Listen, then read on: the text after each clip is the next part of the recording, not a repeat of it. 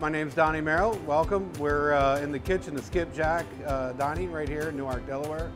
I am the chef and owner. Today I will be making you a pan-seared black sea bass with some delicata squash, some port-soaked cranberries, roasted apples, balsamic mushrooms. We're going to finish it with a little fresh arugula and basil, a little shot of marsala. We have a little olive oil. We have our black sea bass here that we've marked briefly. Keeping it healthy, we're just going to do a light dusting of sea salt and just a pinch of black pepper. Make sure our pan gets plenty hot. This is a delicata squash right here. It'll be available for the next couple of months. Beautiful, sweet flavored squash. What I've done is I've taken this, I sliced it into rings.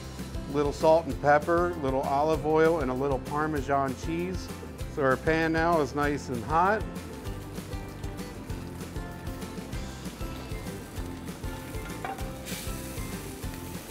Get into it, so it's really nice when you crisp it up. We'll pull this out briefly. We'll throw it in the oven just for a minute. A little garlic in our pan, a little bit of mushroom. We'll deglaze briefly with a little bit of marsala wine.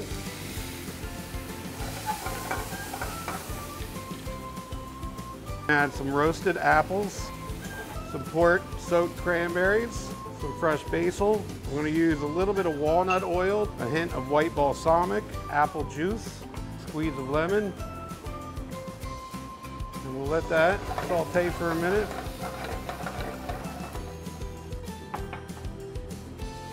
Okay, so to plate our sea bass, we'll take our Parmesan roasted delicata squash first. Go ahead, put your rings right on the plate. We'll get our little mixture here of our apples and everything.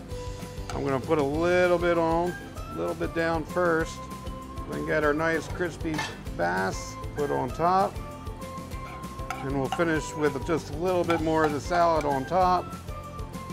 And we're all done. You have crispy seared black sea bass over Parmesan roasted delicata squash with roasted apple, port cranberries, mushrooms, and a nice little apple and balsamic.